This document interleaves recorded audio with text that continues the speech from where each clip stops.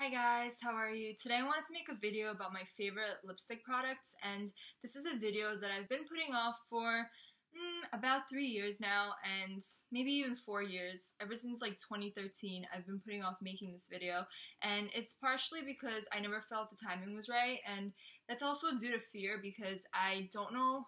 It's also because a major part of it was because I was afraid to put up a video that I never felt was perfect because I don't know how to edit videos. I've never known how to. I never knew how to edit songs into videos or how to cut out random parts of videos.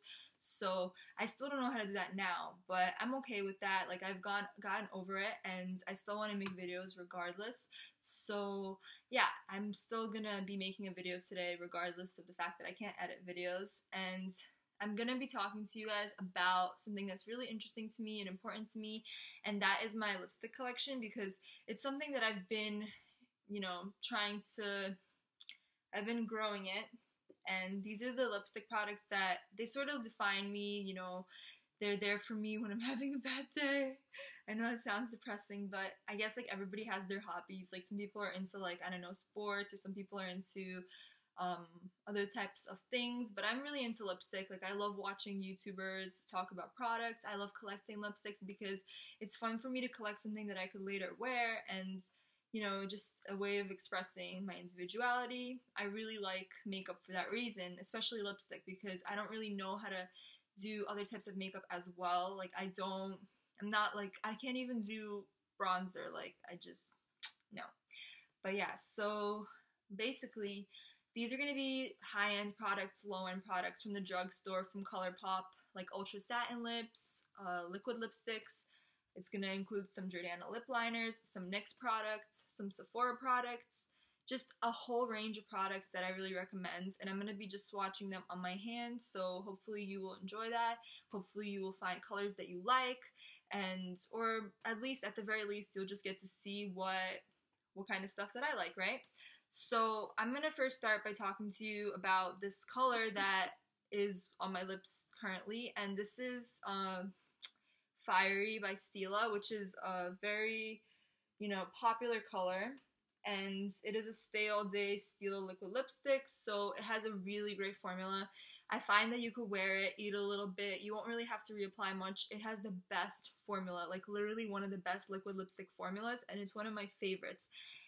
This Stila Fiery, and if you get it at Sephora, I think it's about 20 bucks. And this other Stila one that I have that's really nice is called Stila Dolce, which is a nice nude also from this line. I really recommend.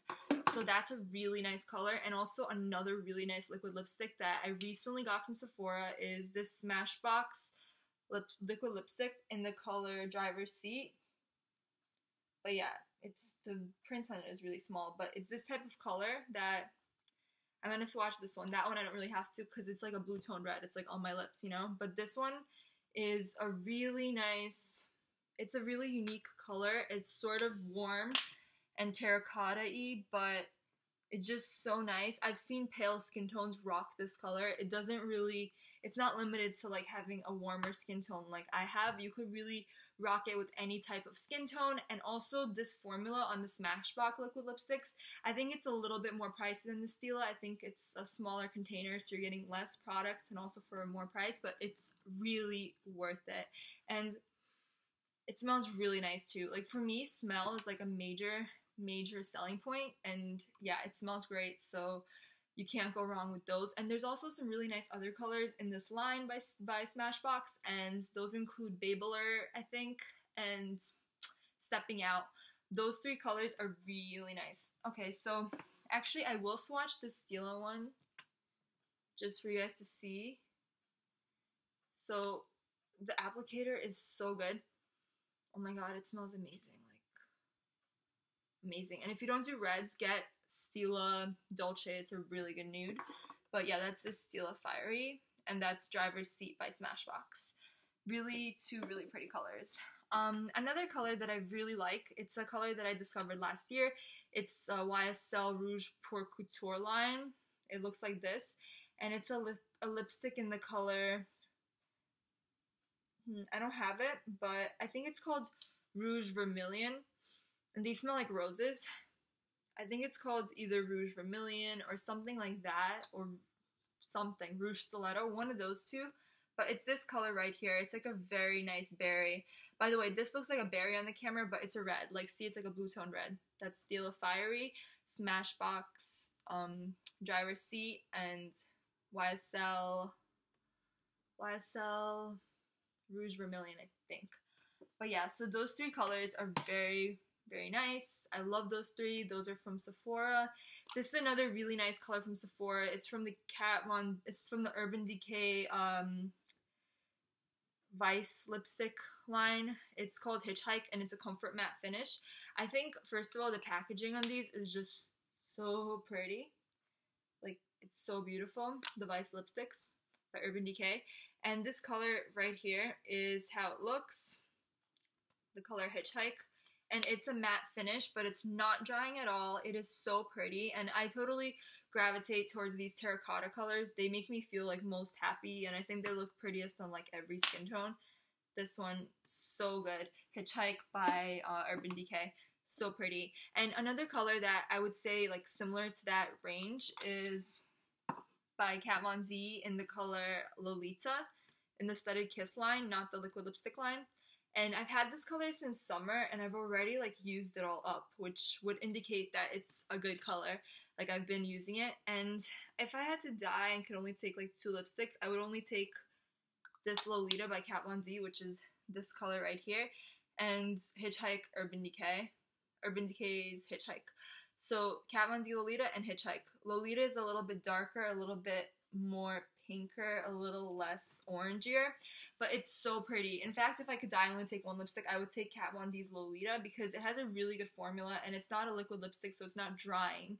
So it's so nice. But, you know, if I could dye and I needed like a bright color with me, then I would take this color, and that's the Stila Fiery color, because it has like a really good formula on that color. But yeah, so these are some of my favorites from the higher end line. There's also some other colors in the Kat Von D line that are also good, and that color, like a really nice other color that is more bright by the Kat Von D, is this color Bachelorette, and it's a really good spring type of color. It's a very unique kind of merlot, I think that's what I could call it. That type of color that's like more pinky. I can't explain it, but it's less like natural looking, so I don't really like it as much, but it is really pretty. The formula of it is really good. And another color by the YSL line that's really good, and I get compliments on it, but it's also not very natural looking, is this color right here. And I think it's called L'Orange, and it's also by the YSL Rouge Pro Couture, and it smells like roses. Also, oh, even from your hand, it smells like roses, and it stays on so long. It has a great formula. It's just kind of bright, so, you know, keep that in mind. If you don't mind bright colors, then, you know, rock it, by all means.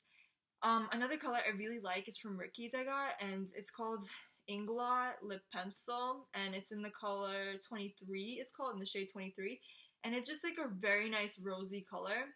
It's this color right here, Ingot 23. I really, really like this. It's matte, has a good formula, and it stays on pretty freaking long. So yeah, these are some of the higher end products that I enjoy. And now I'll move into like the more medium type of products. I'm gonna take off these with some coconut oil, and yeah, let's hope this works, because I do not want to scrub my hands off and hurt myself. But yeah, so I'm taking the coconut oil, rubbing them off. Coconut oil is like a miracle worker, like, so good. Yeah, that's how it comes off, because like honestly, if I was scrubbing this like, you know, without coconut oil, it would just not come off, and that would be a problem, because you'd be watching me scraping my arm for, you know, an hour. But yeah. Okay. So, now that I talked about some of those high-end ones, I'm going to talk to you about my favorite MAC ones. And there's a few of the MAC ones that I really like. They're more similar type of neutral shades, and one of them's a red. Kind of got some coconut oil on my jeans, but it's okay, because I have a really good cleaning solution to take care of that. But yeah, so this is a nice MAC color called Bric-o-La, and it's a very nice muted type of berryish color. That's Bric-o-La by MAC, and it's an amplified finish, so it's a really good type of creamy, hydrating MAC lipstick.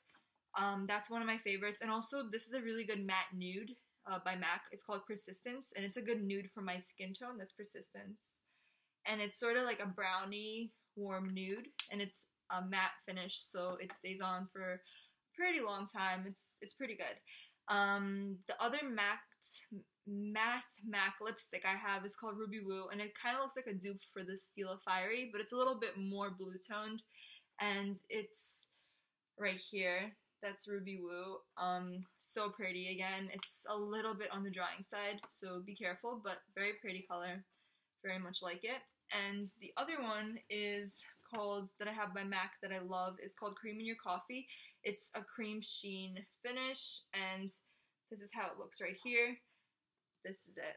Creme in Your Coffee. And it's different. Like, it sort of looks like Persistence, but Persistence is matte, and Creme in Your Coffee is very much like different color, and also it's glossy, so it's a different type of color. But yeah, these are my favorites from MAC. There's also a few lip liners from MAC, but I do have to say that I don't really like the MAC lip liners.